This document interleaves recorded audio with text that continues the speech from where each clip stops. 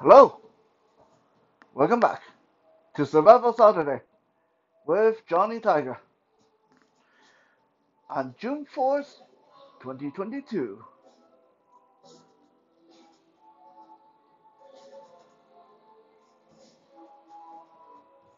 The other day, I was having a little conversation with a student,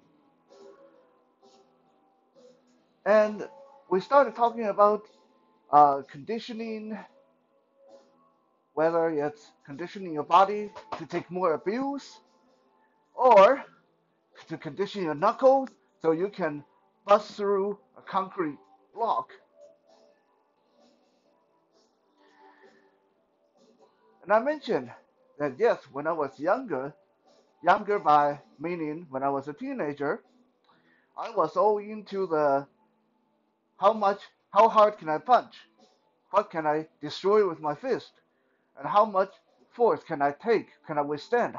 How much can I get punched? All that very simplistic. You hit me, I hit you, we see who fall down first stuff.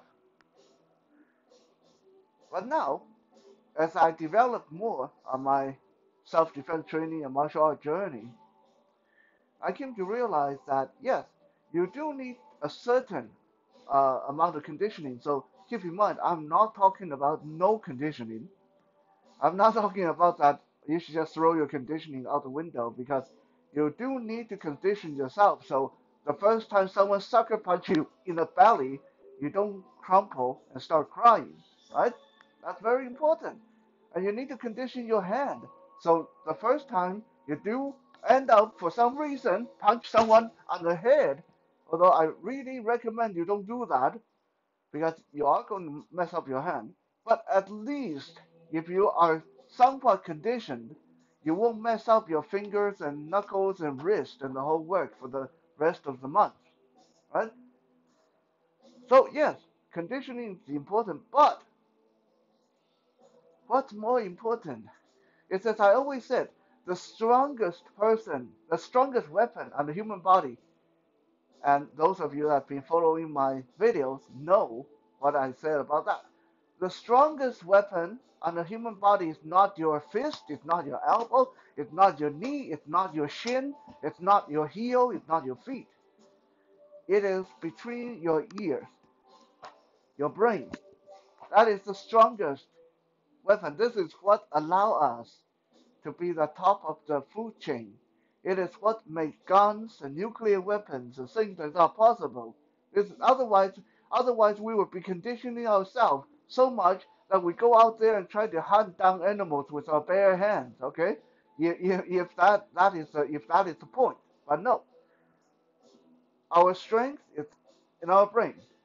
So, following that logic, rather than trying to learn how to destroy a dump truck with my fist, it makes way more sense for me to learn how to hit in precise areas where it doesn't take that much force to get the job done.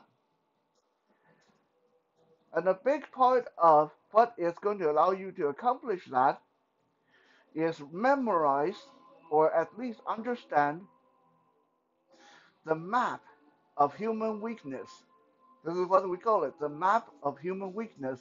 There's a series of weak points on the human body that if you learn to target them and learn how to hit them, it gets the job done without you being able to punch through 10 blocks of ice with your fist.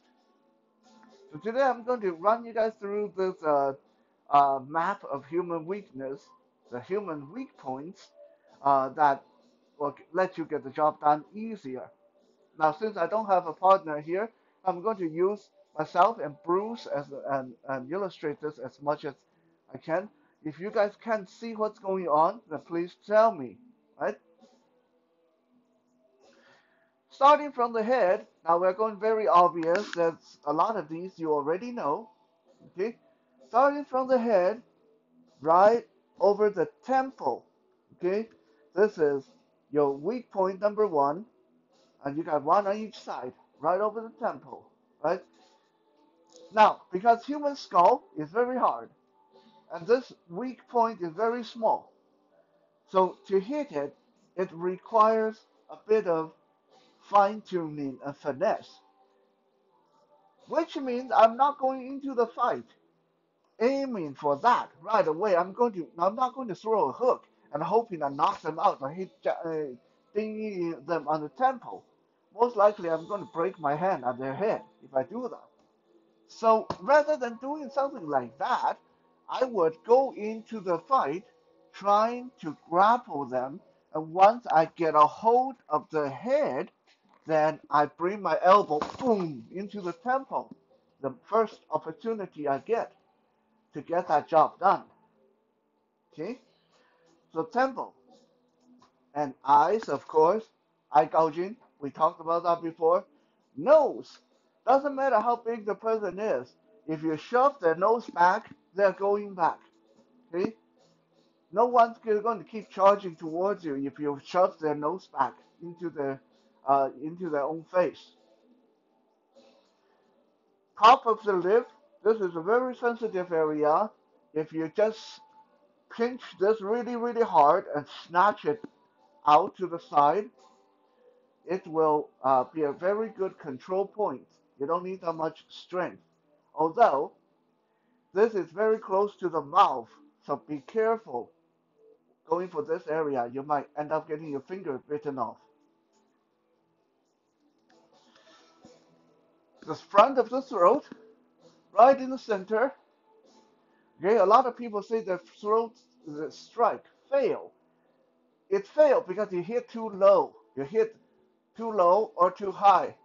Okay, if you hit too high, you hit just under the jaw, sure, okay, yeah, that's uncomfortable, but it's not going to deter me that much. If you hit too low, again, uncomfortable, not going to deter me that much. If you hit right in the center, yeah, that hurts, right? So right here in the center of the throat, from the side, there's a good, nice little weakness point right at the angle of your jaw. So the hinge of your bottom jaw, dig your finger right in there behind the jawbone. That is a major weak point. And then, of course, the ear. One of my favorite weak points to use is the ear. Because, again, it doesn't take that much finesse. It doesn't take that much skill or strength. If any moment I get, if I get an opening, pop, my hand right over the ear, that gets the job done. It will disorient the person, take the fight right out of them, right? If you get a hold of the ear in a grappling situation, you can control where the head goes by twisting that ear, like a car key. We talked about that before too. Now moving down from the head and the neck, we have, let's look at the arms first. Right in the front, where if you stick your arm out to the side and you take your hand and feel, before your arm right into your shoulder, there's a divot here in the front where your pec meets your deltoid. There's a divot here, okay? If you get punched really hard in this area, it will take that arm out of action for a while, right? It will mess up the mobility of the arm. This is a very good attack point, but because it's such a fine line, such a narrow channel, if you hit too far to one side, you get the deltoid. Hit too far to the other side, you get the pec. So you have to be very precise with this one. But if you learn to get your elbow right into there or knee right in there, it will get the job done really easy. Another one that I talked about before, another one of my favorite is right here in the armpit. Right here in the armpit. Okay? You hit this hard enough, it will put that arm out of commission for a while. Right? So a lot of time when I go for arm drag like this, people think I'm going for a takedown. But no, when I go for arm drag, pop, I hit right into the armpit. I'm not going to go for a takedown. That's too much work. Okay. Moving down the arm, a couple of tiny little weak points or pressure points. These are pressure points right on the middle of the bicep, but this requires you to actually dig under the bicep, especially if the person is resisting. You don't want to push down on the bicep. You want to work around the inside of the bicep and dig in. And at the top of the forearm, right below the elbow, where this strip of muscle lead from your elbow down onto your forearm. Okay, if you hammer this hard enough, it loosens the hand. This is a very good weak point for using for disarming a person. If you want them to drop their weapon, you hammer this right here on the top of the forearm hard enough, that will do it. And then the wrist, I'm not talking about any fancy wrist lock or stuff like that, but the wrist is a major weakness point on people. Even though the wrist is usually very strong, it's usually not cushioned by a lot of muscle or stuff like that. Which means, as this is, we're going to talk about this more uh, next week when I talk about stick fighting. But this is a good place to aim for if you have your tactical pen, if you have a striking blunt weapon, if you have your keychain, or if you have a stick. Okay, always aim for the wrist because you hit it a couple of times and this start to swell up. The person can't really use their hand that much anymore. Next, doesn't matter how big the person is. The finger is one of the best control and pain compliant points, one of the major weak points, and there's 10 of these suckers, right?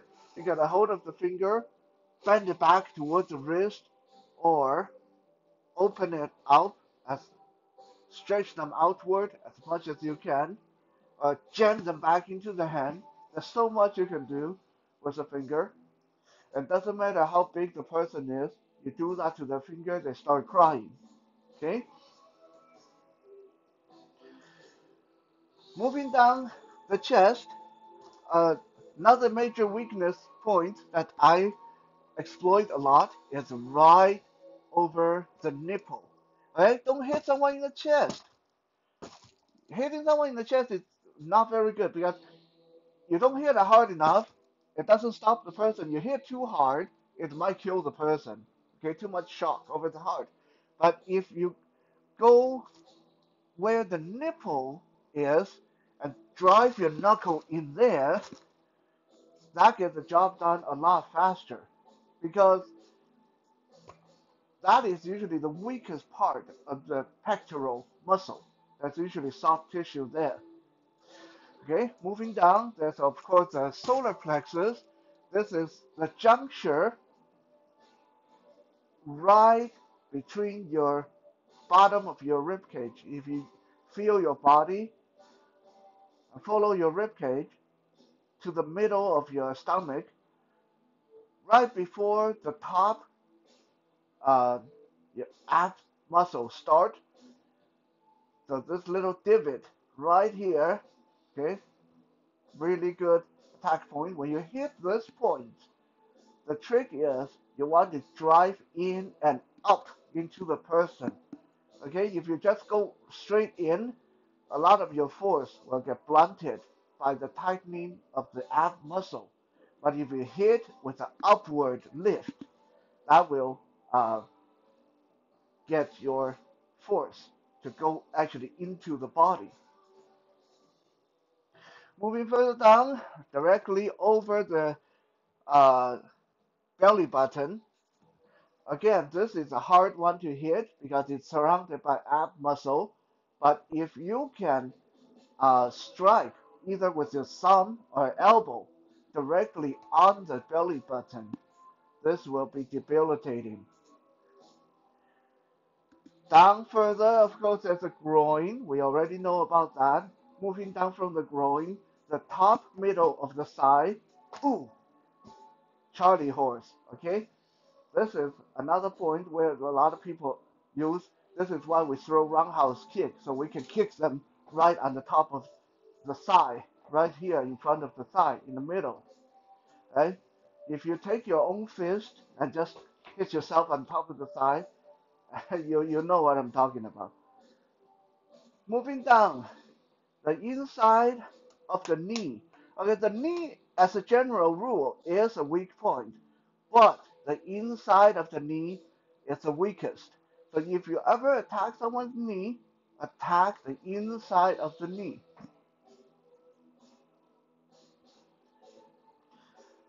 Moving down, now I know a lot of people say, yeah, the shin, right, when you hit someone on the shin, it hurts a lot. Well, yes, if the person doesn't train, if the person doesn't condition, but I would say try to avoid the shin because a lot of people condition their shin, whether in kickboxing or taekwondo or stuff like that. So it's a gamble when you go for the shin. If you want to go for the shin, either go for the knee or go down further. When we talk about ankle, again, you either want to go for inside the ankle or outside the ankle.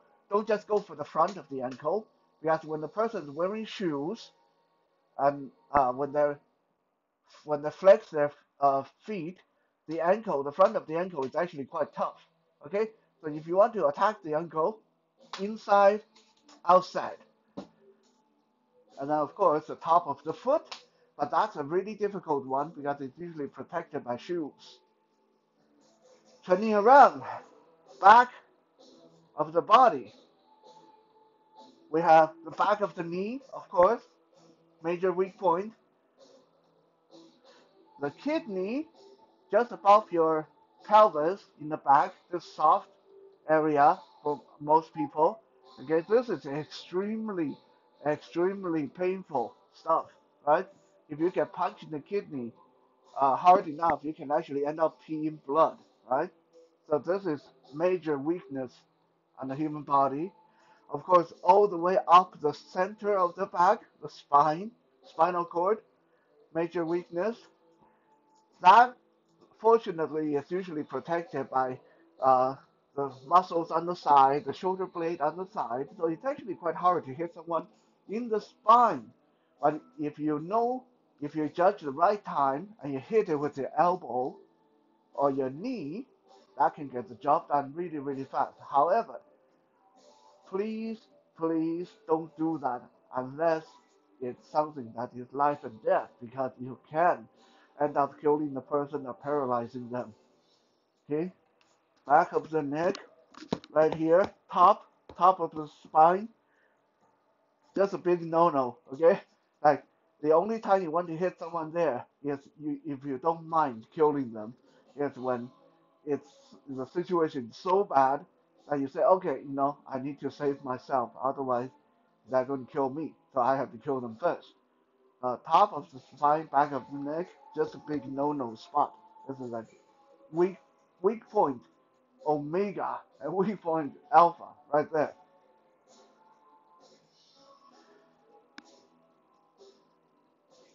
Of these weak points, once you memorize these, also need to understand which one is more universal. Okay, so the bicep, the wrist, the top of the forearm, these are not universal weak points. They are weak points on a lot of people, but some people are so jacked up and drugs, or they're really buff, they have a lot of muscle mass, or they're really fat, there's a lot of cushion, you're not going to be able to get these. So you got to sort of know who you're dealing with, right? Uh, However, armpit, spine, kidney, eyes, nose, uh, ear, throat, groin, inside the knee, inside, outside the ankle, these and fingers, these are universal weak points. Okay? These are universal weak points. They don't even require the person to feel pain. So even if the person is high or drunk, you break their finger, that will achieve the thing. Even if they don't feel it, it will stop them from hurting you, right? Even if the person is high or drunk, if you stomp the inside of their knee and break their knee, or if you stomp the inside of their ankle and break their ankle, they can't chase you. So it doesn't require them to feel pain. Jab them in the eye. They can't see. You smack them over the ear. They can't hear. They lose their equilibrium. So it's all the same. So these are universal weak points that we have to keep in mind because these will work a lot more than trying to jab your knuckle into someone's nipple or get your elbow into their belly button, stuff like that. Those are weak points that uh, more incidental. They're harder to get, and they don't work on everybody. So there you have it. The map of human weakness, and I hope that you guys can put these knowledge to safe use, good use, use them to protect yourself. Um, as Spider-Man likes to say, with greater power comes greater responsibility. Please do not use these to go hurt your siblings or cousins or friends or just to show off how much you can hurt people. Right? I'll see you guys tomorrow in Soul Search Sunday.